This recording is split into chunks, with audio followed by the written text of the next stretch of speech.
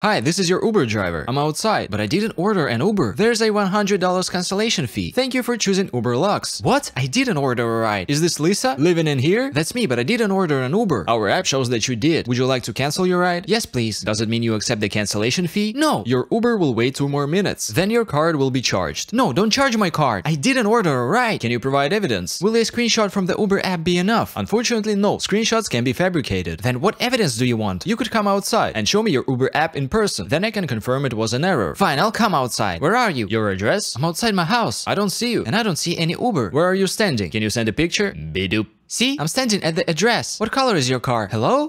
I knew it. I knew you were home. What? Bidoop. That was you, Dad? Yep, texted you from my coworker's cell. But why? I asked you to walk the dog, and you said you weren't home. Ah, you're so annoying, Dad. Go walk the dog now. Fine. 0 stars. Worst ride ever. The driver is annoying. Bidoop doop doop doop.